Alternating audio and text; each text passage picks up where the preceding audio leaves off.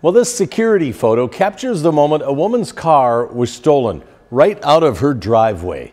WDRB's Katrina Nickel talked to that woman who said her neighbor tried to stop those thieves as the criminals fired shots.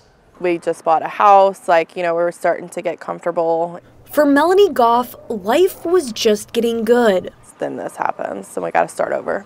Saturday morning around 3 a.m., her doorbell camera's alarm went off and showed her Nissan Pathfinder pulling off her driveway, but she wasn't the driver. I'm not sure, why they targeted this neighborhood out of all of the other neighborhoods.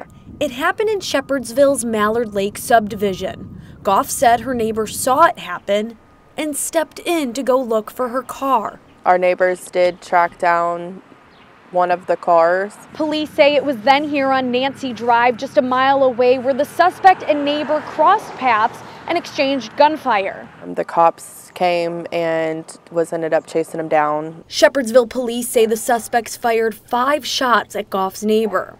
Her neighbor fired 1 round. Police said he acted in self-defense to get away, and he did. Detective Casey Clark said 3 teens were taken into custody, and a person of interest who may have shot their gun is in LMPD's custody for unrelated charges.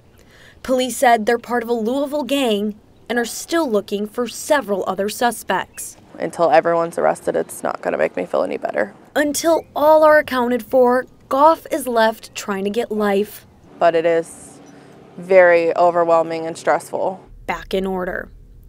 In Shepherdsville with photojournalist Josh Horton, Katrina Nickel, WDRB News.